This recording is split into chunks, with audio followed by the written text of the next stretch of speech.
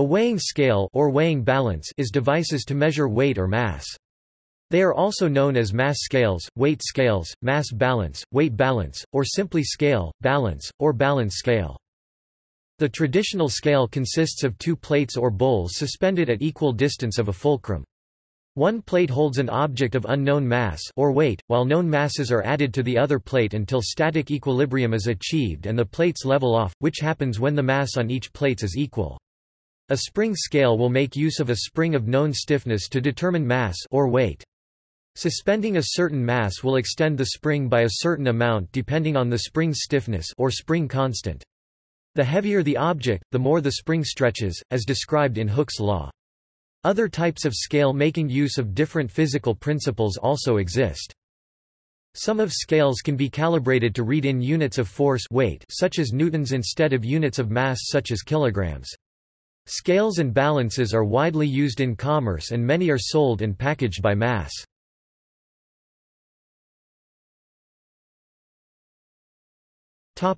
Balance scales.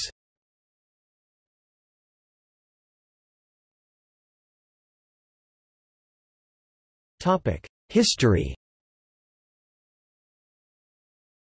The balance scale is such a simple device that its usage likely far predates the evidence. What has allowed archaeologists to link artifacts to weighing scales are the stones for determining absolute mass. The balance scale itself was probably used to determine relative mass long before absolute mass. The oldest evidence for the existence of weighing scales dates to c. 2400–1800 BC in the Indus River Valley, modern-day Pakistan. Prior to that, no banking was performed due to lack of scales. Uniform, polished stone cubes discovered in early settlements were probably used as mass-setting stones in balance scales. Although the cubes bear no markings, their masses are multiples of a common denominator. The cubes are made of many different kinds of stones with varying densities.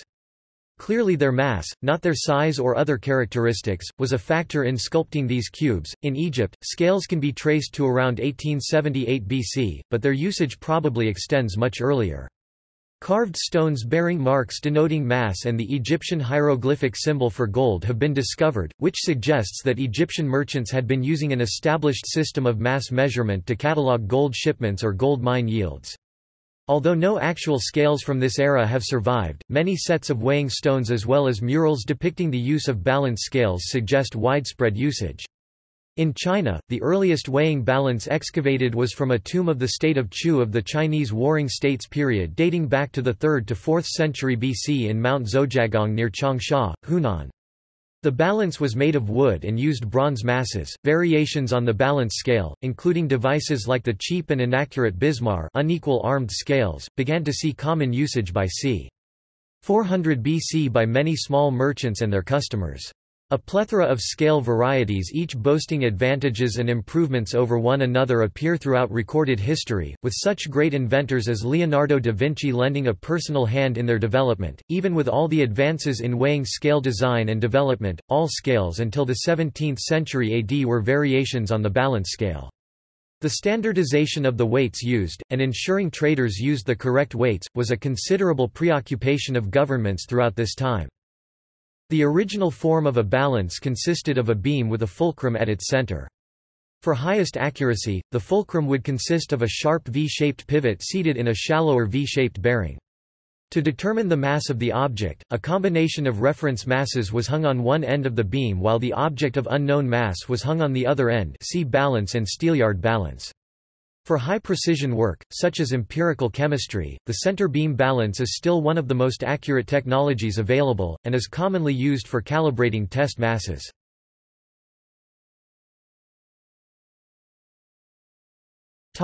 Mechanical balances. The balance, also balance scale, beam balance and laboratory balance, was the first mass-measuring instrument invented. In its traditional form, it consists of a pivoted horizontal lever with arms of equal length, the beam, and a weighing pan suspended from each arm, hence the plural name, scales, for a weighing instrument. The unknown mass is placed in one pan and standard masses are added to the other pan until the beam is as close to equilibrium as possible. In precision balances, a more accurate determination of the mass is given by the position of a sliding mass moved along a graduated scale.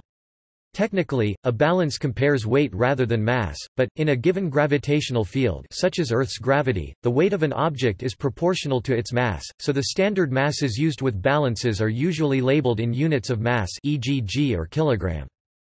Unlike spring-based scales, balances are used for the precision measurement of mass as their accuracy is not affected by variations in the local gravitational field. On Earth, for example, these can amount to plus or minus 0.5% between locations. A change in the strength of the gravitational field caused by moving the balance does not change the measured mass, because the moments of force on either side of the beam are affected equally.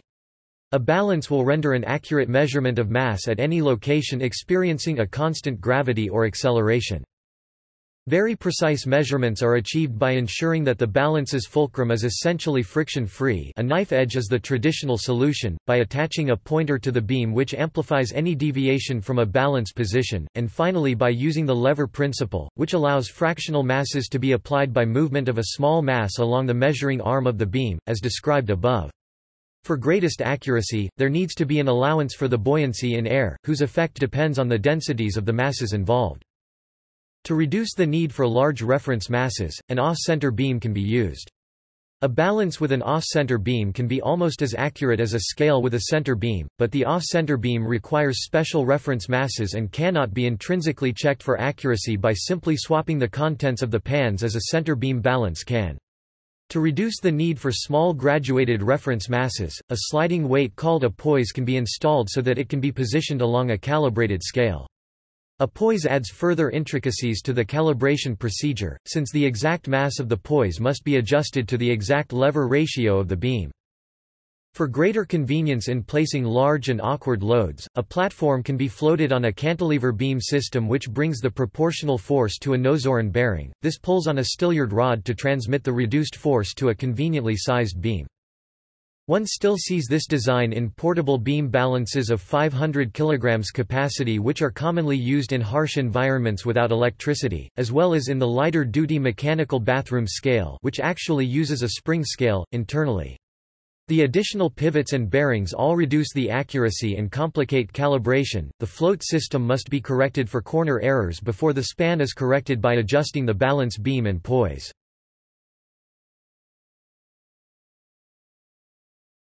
Roberval balance. In 1669 the Frenchman Gilles Person de Roberval presented a new kind of balance scale to the French Academy of Sciences. This scale consisted of a pair of vertical columns separated by a pair of equal-length arms and pivoting in the center of each arm from a central vertical column, creating a parallelogram. From the side of each vertical column a peg extended. To the amazement of observers, no matter where Roberval hung two equal weight along the peg, the scale still balanced. In this sense, the scale was revolutionary. It evolved into the more commonly encountered form consisting of two pans placed on vertical column located above the fulcrum and the parallelogram below them. The advantage of the Roberval design is that no matter where equal weights are placed in the pans, the scale will still balance. Further developments have included a gear balance, in which the parallelogram is replaced by any odd number of interlocking gears greater than 1, with alternating gears of the same size and with the central gear fixed to a stand and the outside gears fixed to pans, as well as the sprocket gear balance, consisting of a bicycle-type chain looped around an odd number of sprockets with the central one fixed and the outermost two free to pivot and attached to a pan. Because it has more moving joints which add friction, the Roberval balance is consistently less accurate than the traditional beam balance, but for many purposes this is compensated for by its usability.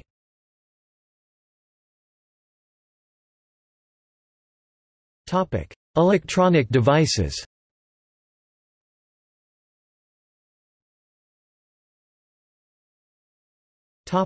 Microbalance.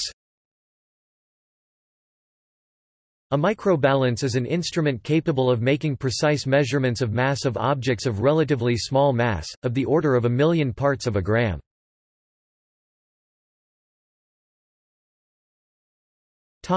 Analytical balance. An analytical balance is a class of balance designed to measure small mass in the sub-milligram range.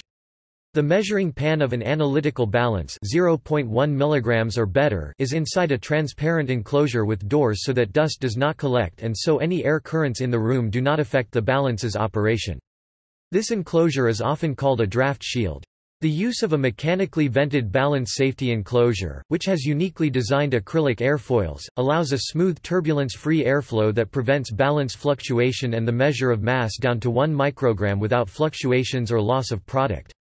Also, the sample must be at room temperature to prevent natural convection from forming air currents inside the enclosure from causing an error in reading.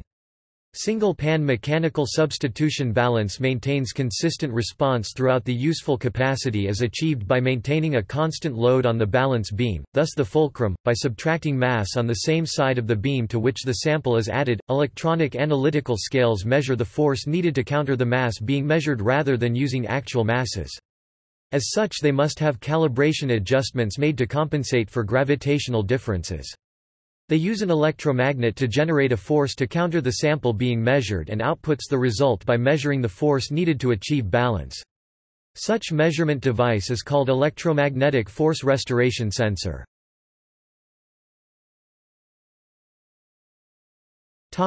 Pendulum balance scales. Pendulum-type scales do not use springs. This design uses pendulums and operates as a balance and is unaffected by differences in gravity. An example of application of this design are scales made by the Toledo Scale Company.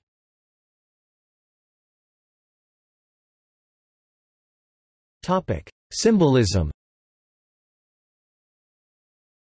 The scales, specifically, a two-pan, beam balance, are one of the traditional symbols of justice, as wielded by statues of Lady Justice. This corresponds to the use in metaphor of matters being held in the balance. It has its origins in ancient Egypt. Scales are also the symbol for the astrological sign Libra.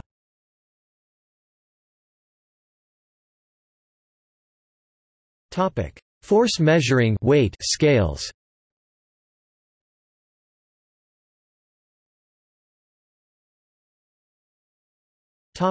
History. Although records dating to the 1700s refer to spring scales for measuring mass, the earliest design for such a device dates to 1770 and credits Richard Salter, an early scale maker. Spring scales came into wide usage in the United Kingdom after 1840 when R. W. Winfield developed the candlestick scale for weighing letters and packages, required after the introduction of the uniform penny post. Postal workers could work more quickly with spring scales than balance scales, because they could be read instantaneously and did not have to be carefully balanced with each measurement. By the 1940s, various electronic devices were being attached to these designs to make readings more accurate. Load cells, transducers that convert force to an electrical signal, have their beginnings as early as the late 19th century, but it was not until the late 20th century that their widespread usage became economically and technologically viable.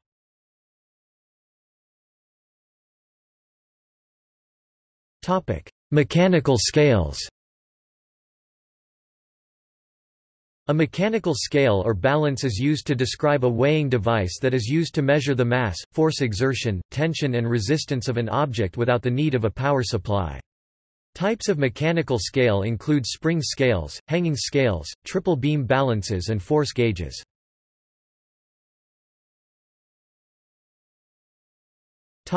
Spring scales.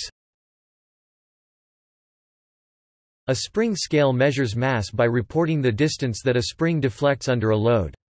This contrasts to a balance, which compares the torque on the arm due to a sample weight to the torque on the arm due to a standard reference mass using a horizontal lever. Spring scales measure force, which is the tension force of constraint acting on an object, opposing the local force of gravity. They are usually calibrated so that measured force translates to mass at Earth's gravity. The object to be weighed can be simply hung from the spring or set on a pivot and bearing platform. In a spring scale, the spring either stretches as in a hanging scale in the produce department of a grocery store or compresses as in a simple bathroom scale. By Hooke's law, every spring has a proportionality constant that relates how hard it is pulled to how far it stretches. Weighing scales use a spring with a known spring constant Seehook's law and measure the displacement of the spring by any variety of mechanisms to produce an estimate of the gravitational force applied by the object. Rack and pinion mechanisms are often used to convert the linear spring motion to a dial reading. Spring scales have two sources of error that balances do not. The measured mass varies with the strength of the local gravitational force by as much as 0.5% at different locations on Earth, and the elasticity of the measurement spring can vary slightly with temperature. With proper manufacturing and setup, however, spring scales can be rated as legal for commerce. To remove the temperature error, a commerce-legal spring scale must either have temperature-compensated springs or be used at a fairly constant temperature. To eliminate the effect of gravity variations, a commerce-legal spring scale must be calibrated where it is used.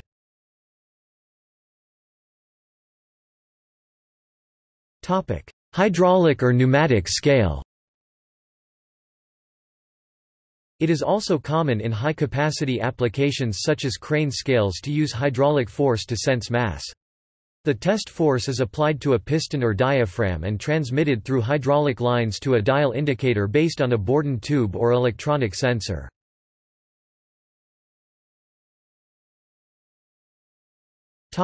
Digital scales.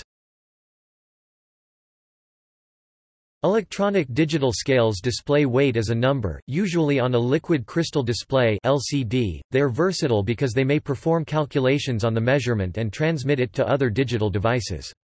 In a digital scale, the force of the weight causes a spring to deform, and the amount of deformation is measured by one or more transducers called strain gauges. A strain gauge is a conductor whose electrical resistance changes when its length changes. Strain gauges have limited capacity and larger digital scales may use a hydraulic transducer called a load cell instead. A voltage is applied to the device, and the weight causes the current through it to change. The current is converted to a digital number by an analog to digital converter, translated by digital logic to the correct units, and displayed on the display. Usually the device is run by a microprocessor chip.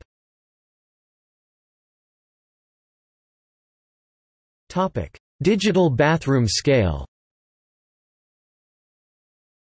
A digital bathroom scale is a scale on the floor which a person stands on. The weight is shown on an LED or LCD display.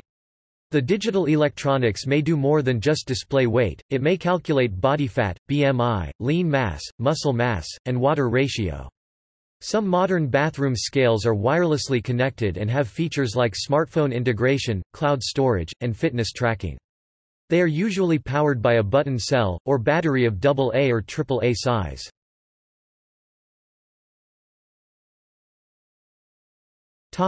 Digital kitchen scale. Digital kitchen scales are used for weighing food in a kitchen during cooking. These are usually lightweight and compact.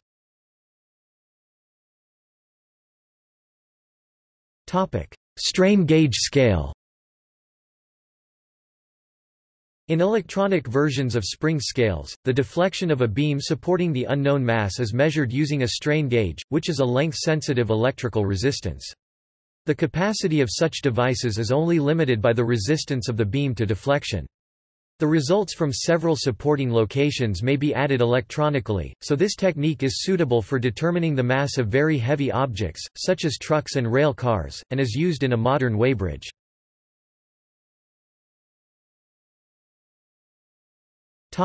Supermarket and other retail scale.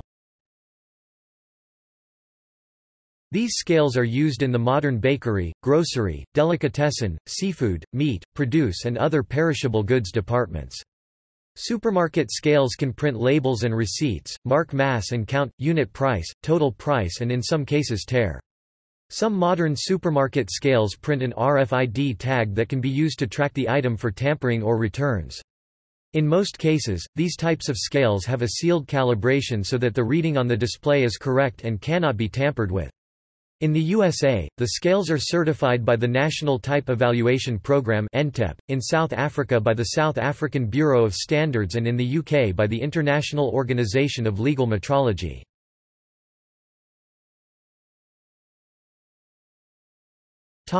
Testing and certification. Most countries regulate the design and servicing of scales used for commerce. This has tended to cause scale technology to lag behind other technologies because expensive regulatory hurdles are involved in introducing new designs. Nevertheless, there has been a trend to digital load cells, which are actually strain gauge cells with dedicated analog converters and networking built into the cell itself. Such designs have reduced the service problems inherent with combining and transmitting a number of 20 mV signals in hostile environments. Government regulation generally requires periodic inspections by licensed technicians, using masses whose calibration is traceable to an approved laboratory. Scales intended for non-trade use, such as those used in bathrooms, doctors' offices, kitchens, portion control, and price estimation but not official price determination, may be produced, but must by law be labeled, "not legal for trade," to ensure that they are not repurposed in a way that jeopardizes commercial interest.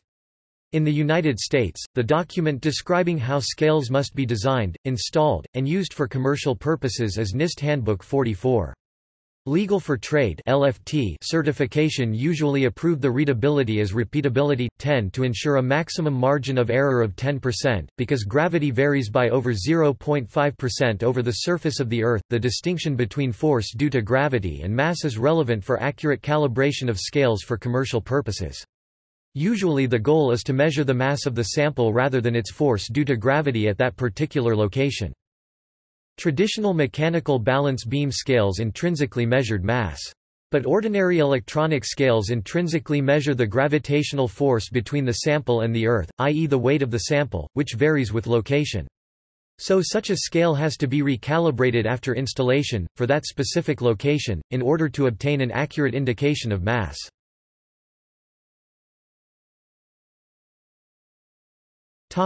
Sources of error.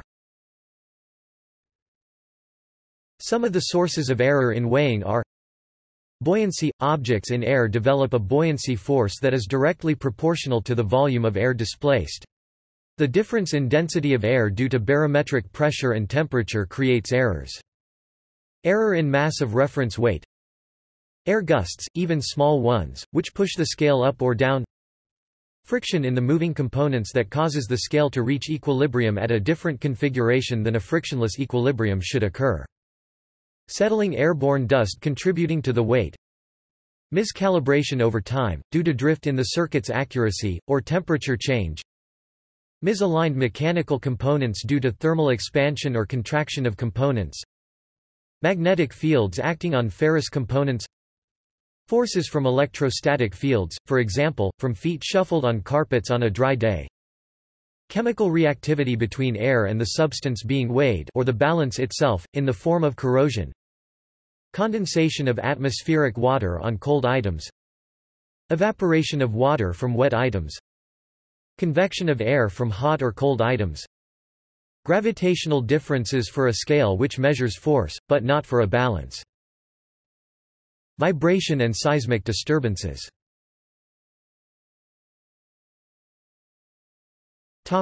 Hybrid spring and balance scales.